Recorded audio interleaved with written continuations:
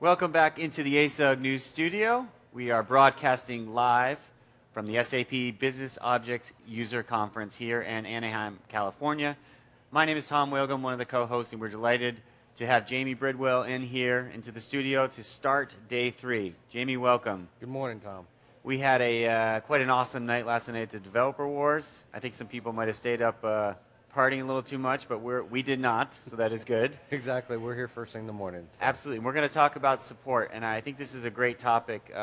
We're here at conferences, and a lot of the new innovations come out and talking about new analytics. There was an acquisition, and yet during our town hall session in which SAP's leadership got up there to talk to the membership, support was, people wanted to talk about it. You are besides Steve Lucas, you got a round of applause for some of your announcements, which we'll talk about today. But I just want to say it's still a really hot topic here in the community. I'm glad you're here to talk about it. Well, I think that when you look at support, it's our ability to help customers innovate faster, right? And by innovating faster is because we help them implement faster. And so if we can do our jobs, customers happy, they adopt more SAP solutions, and we're happy. So definitely a hot topic. They definitely want to be successful in their own roles. So.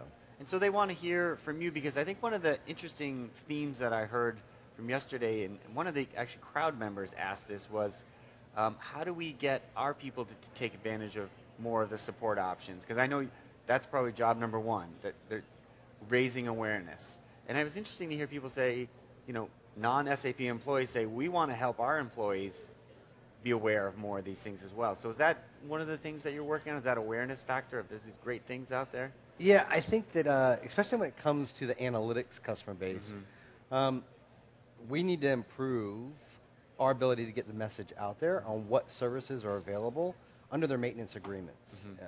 Yesterday I highlighted tools, services that were available, and you're right, we haven't done the greatest job of getting that information out there. So this year and next year, working with the strategic SIG on making sure that we continue, a pseudo-marketing campaign within ASUG to make sure that customers know what they're entitled to under their maintenance agreements. And then we'll also be working on a marketing campaign internal to SAP to allow the customers to understand what they're entitled to under their various maintenance agreements. Well, you had some actually really cool announcements that you were talking about. That I was going to try and pin you down on a date, because you said we got, overhaul the marketplace. There's some new there's some password sign-in things that you're talking about. Can you just bring up a couple of those that you mentioned? Because I think those were very cool. Yeah, so before the end of the year, what you're talking about is adjustments or improvements made to our service marketplace.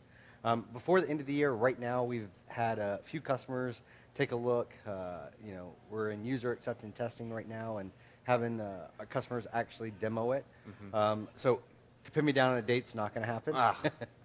But the added features or the improvements that are made are based on the feedback that we receive from our customers. Okay. So the ability to sign into the service marketplace with their passwords or with their email addresses. Simpler, easy to use navigation, making it more intuitive for our customers. Better search results, a tiled layout for the applications that you use every day. So that's coming in 2013, and then 2014 we'll be focusing on our license key generator, on our software downloads. We'll be able to incorporate personalized widgets that allow customers to put in the kind of content they want to see. So personalizing that actual experience to the user based on the SAP solutions they own.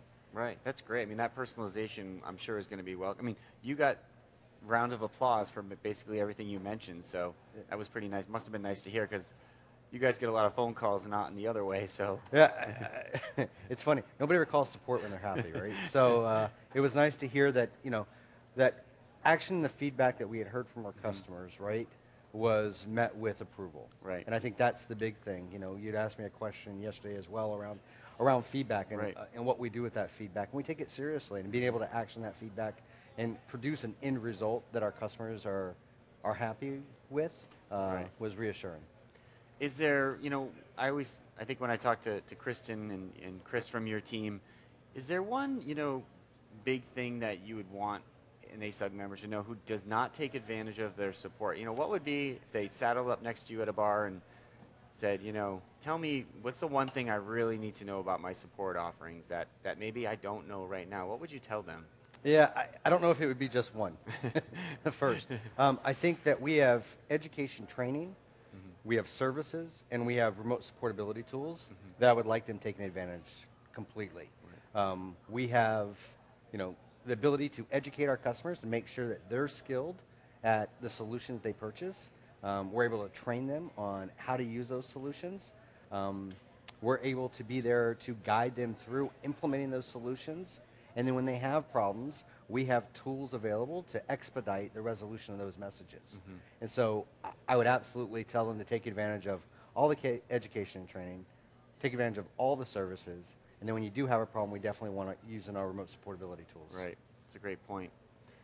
So what would be the _1 reason? Have you guys ever surveyed why people are hesitant to use support? Is it just because they've got 10 other million things going, and what's the _1 feedback why people don't use it as much as they should? Is it like going to the doctor or something?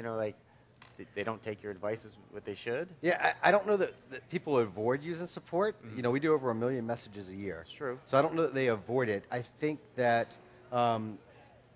we haven't done a great job of promoting or getting the information out about services that would allow them to proactively resolve a lot of their concerns or a lot of their issues. And as a result, you mentioned going to the doctor, going to the dentist, right?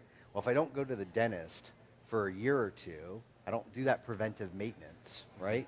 The next time I go to the dentist, I can expect I'm going to have a root canal, a tooth pulled, etc. Right. Support's very, very, very similar. If we're not taking advantage of those services to ensure that we're keeping our systems up to date, we're applying the necessary fixes, what have you, eventually we're going to run into a problem, and that's going to be critical, and that's typically where we get the calls versus being proactive and applying the services and applying the fixes that we already have available to our customers. Great. Well, I think one of the biggest success stories that should come out of this is when we were in the Influencer Summit on Sunday with your team was there, and the work that they've done working with the strategic SIG.